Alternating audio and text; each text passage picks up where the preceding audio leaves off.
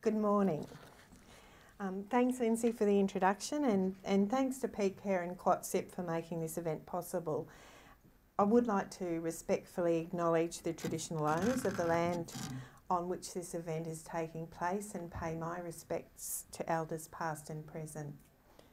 What I'd like to do today is to set the context and to share with you some evidence and data that we've been using.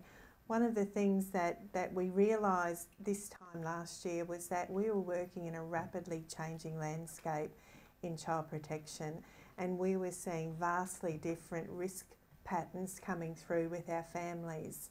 So we decided that the best way to build our practice in this area was to base it on evidence and to look at our data, and that's what I'd like to share with you this morning. It's the most important thing that we will do going forward is that we base our practice and our arguments on facts and not on fads. So what I'd like to show you now is when we started to look at our data, we found that for the first time 1 in 3 children that were coming into ongoing intervention during the 12 months to March 2017 had one or both parents who were current users of methamphetamines. And the impact that methamphetamines have on child risks were that 55% of those families that were presenting to us had neglect issues. So they were either children not being fed or had their nappies changed, you know, things like that, just the basic necessities of life. For 31% we were seeing emotional harm. For 13% we were seeing actual physical harm, and for 1% we were seeing sexual abuse. And that's just in that cohort where the parents were ICE users. And these figures to us were extremely concerning, but they highlight the complexity of issues that are being faced by those who struggle with an addiction. And they also highlight the direct impact that the effect of this drug has on our most vulnerable members of our community, our children. In 75% of cases, the methamphetamine type was ice. For the majority of parents, around 60% where parental ice use was recorded, it was reported that they'd only started using the drug in the last 12 months. Our data shows that ice wasn't a presenting issue for families known to the child protection system 10 years ago. Parents known to the child protection system are now using ice more frequently than they drink alcohol. So 36 instances of ice substance misuse per 100 households compared to 32 instances of alcohol abuse. Over 30% of parental ice use was in households located within 2 corridors. So this is where we're actually seeing the worst effects. And that was a corridor between Ipswich North and Brisbane North to Caloundra and the Gold Coast, including Beenleigh. So they were the biggest concentrations. A further 30% were located in Rockhampton to Aikenvale, including Townsville and Emerald, Gympie, Maryborough and Bundaberg, and Springfield to Mount Gravatt, including Browns Plains. So there's not many places of Queensland that haven't been affected, and it isn't just an urban issue. So the characteristics that we're finding in parental ICE households are that 57% of children who have a parent using ICE were under 5, including unborn children.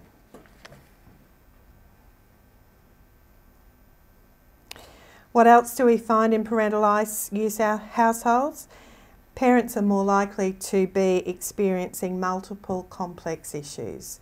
So 77% of them have a criminal history as opposed to 56% for our other child protection households. 73% of them have a current or previously diagnosed mental illness, as opposed to 57% for other households. 71% have experienced domestic and family violence in the past year, as opposed to 57% for other households. 18% are homeless, as opposed to 10% for other households. So what this is showing us is it's not just the addiction, it's all of those other complex issues that come with that addiction. And this is an indication of the complexity in which our sector is working. The most serious harm type that we saw was neglect, and that's when children are not getting food, water, shelter. They can be malnourished, hungry, suffering developmental growth delays, not being taken for their regular medical or dental checks. There's also supervisory neglect. So these are children that are pretty much left to their own devices. So sometimes toddlers are left in baths or with older children supervising them. They have access to swimming pools and other areas of water. They are co-sleeping in very unsafe situations. There are all sorts of issues about supervisory neglect. We also know that sometimes these children are not having their proper immunisations, that they're not taken to the doctor when they're sick or injured, and they may not have a safe home environment. So sometimes the drugs are actually cooked in the home, and as you know, they're very volatile, so children are exposed to the fumes from that process, as well as all the paraphernalia.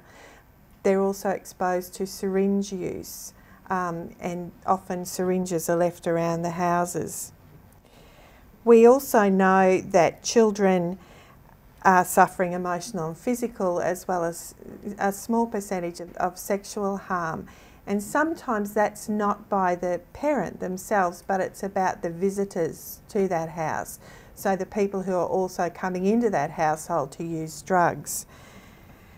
Some of the things, the cognitive effects of ice on these parents are poor judgment, confusion, irritability, apathy, paranoia, increased violence, depression, all the sorts of things that are dangerous to children, particularly those little ones that are under 5 that we've been talking about. So who's letting us know that these families using ice need help? The good news is that the message that everyone should be playing their part is getting out, and a lot of the referrals that we see to child safety are actually from family and friends, and particularly grandparents are an important cohort there as well. It's a far-reaching problem. So what are we doing in the department, and what are we trying to do to improve outcomes? We've amended our child safety policy and procedures, so now we have drug testing. I mean, we always had drug testing, but if we have children now who are on an intervention with parental agreement, it's part of the deal that that parent, if there's drugs involved, will subject themselves to mandatory drug tests. If they won't agree to that, then an IPA is off the table. We've invested in specialised ICE training resources for frontline workers, and these include child safety workers, housing and public works employees, and we're hoping to also roll that out to DV supporters. We're also very keen to make those resources available to the wider sector. It's not a knowledge sharing problem, it's an IT sharing problem which we're working on. So we're hoping to get that to you as soon as we can. We're also employing a specialist advisor on drugs and alcohol, and this will be a person who comes to us from Queensland Health, who's a specialist in this area, and they'll rotate through that position every 6 months, and they'll become part of our practice and quality improvement team. And they'll be available to give advice on options available, treatment options available for families, but also to help us understand the impact of ICE. We also have funding of $8.9 million over 4 years for 20 new nurses to improve early intervention and identification of families for who drugs are an issue, and they'll be based with our Family and Child Connects. We're also working with $5.4 million over the next 4 years for 12 CSOs to be based in hospital and health districts, and they'll also be a conduit between treatment options and health options for families impacted by ICE. One of the things that Minister Fenderman announced just recently was that we're also piloting a family recovery unit delivered by Lives Lived Well at their Logan House Recovery Centre to support families involved in the child protection system and to overcome ICE issues so that they can stay together or reunite. So I hope what you've been able to see today from this short presentation is that ICE is having a devastating impact on parents' abilities to safely care for their children. While it's not the only presenting problem, it's an escalating problem, and it's something that's escalated rapidly in the last couple of years. It's a huge challenge, not just for child protection, but for police, for other community services, and there's a clear need for us to all work together on this. This is not something that one agency, one organisation can solve on their own. It's going to take a concerted effort. And I think today, where we've brought together some of the key thinkers in this sector, hopefully we can debate some of these issues and look at ways that we can better work together and better support our families and our vulnerable children.